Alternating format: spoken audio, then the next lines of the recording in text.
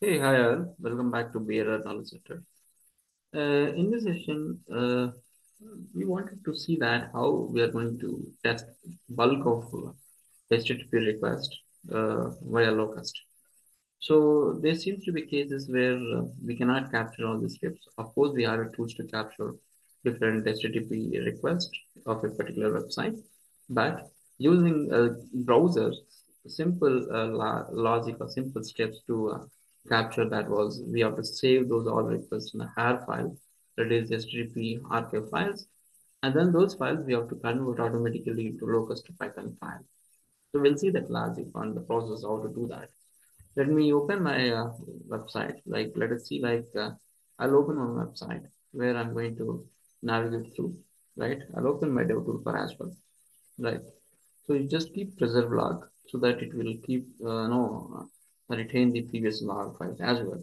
And then you make sure that this is on for the recording. I'm just, let me open my blog. I'm just opening my blog, right?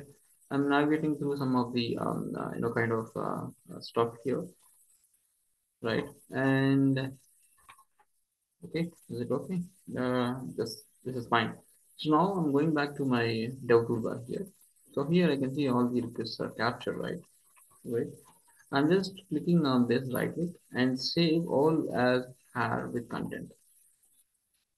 So that what had happened is it will save all the HTTP traffic into your uh, har file, and that har file you are going to convert into locust file dynamically, or with a CLI command, and see like how it is generating with locust libraries.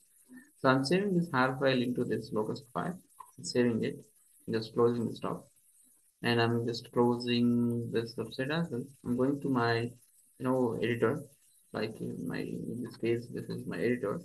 So when you refresh that, where did I put that?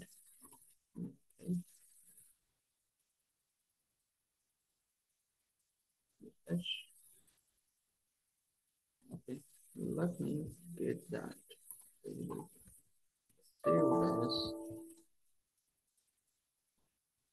right in this. I think in locust. And it's not work. It's not a thing. It's not get source. Where is that get source? Get source. I think in locust. So here I've saved. So I'll move that file to in my demo. I'm just copying here. Let me create a folder, right? R file conversion, R conversion, and drag and drop here so that it will add it. Now, if you look at these har files, you will have this way. So all the requests being captured here with different attributes in JSON format. So web inspector, and it has been first page, and then next page, and then next, all the methods and the names, the paths, everything being captured here. All the requests and the all the dependent cookie values or IPs and sessions, everything. Now I wanted to run a load test for this particular scenario, right? So using locust. So here thing is I don't want to take each and every request and put it into kind of here in this case like this way. I don't want to write any task basically, because I'm not sure like how my scenario is having a number of no requests. So there is a CLI command in Python locust to convert the entire har file to locust file. So how it is going to do that? So going to your terminal, right?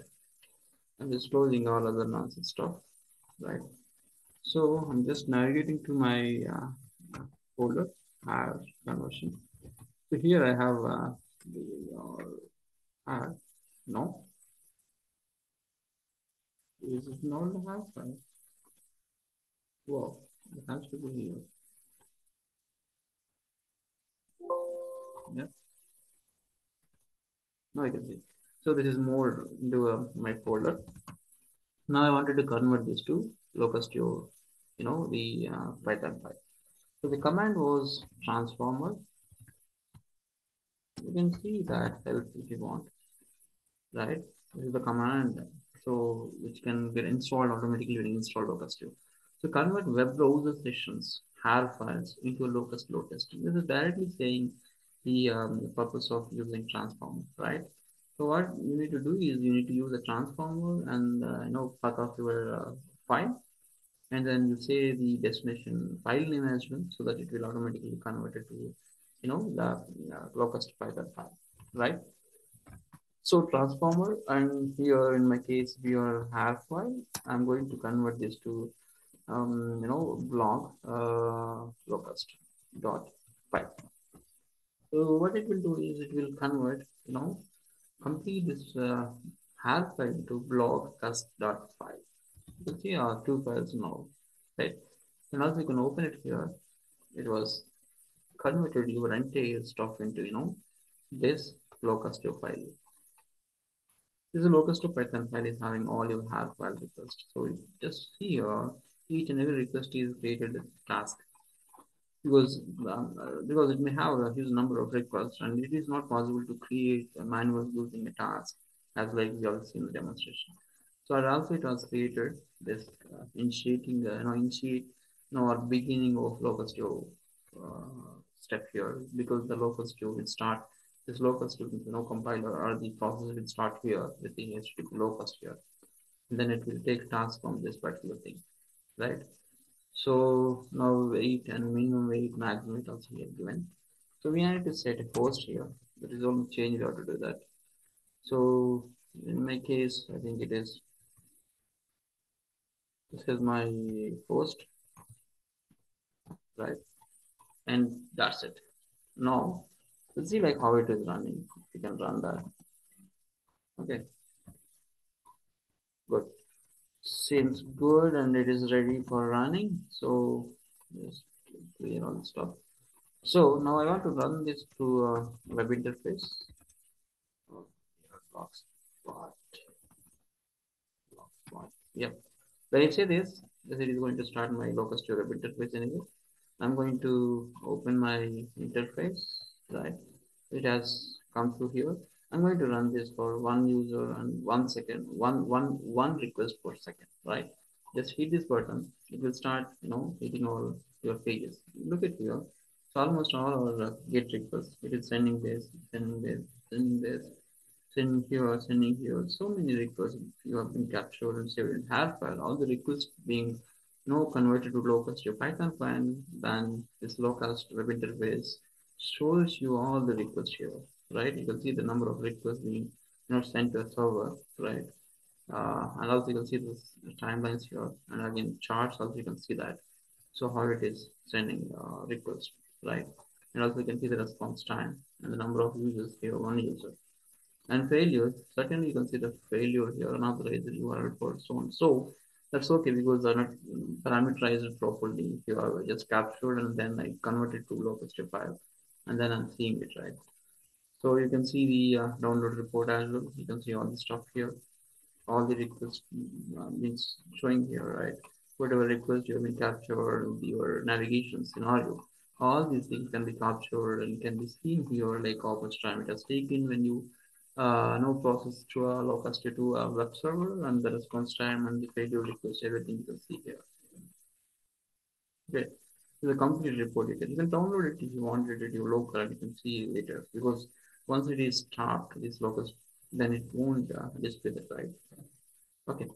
So when going back to my editor, this thing here, right?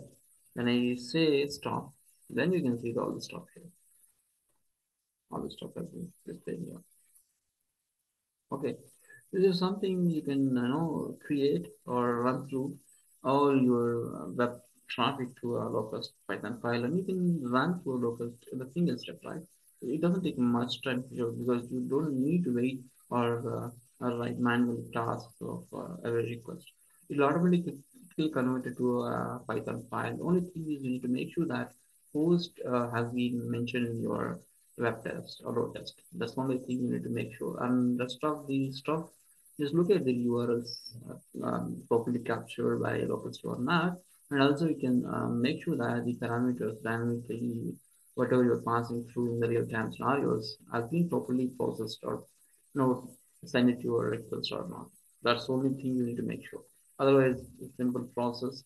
So only thing is what we did is I'm just we, tell you. Only thing is transform and there's a HAR file and then there's symbol of greater than, because the entire output I'm going to put it into the specific target Python file. Here is blog local Python, right?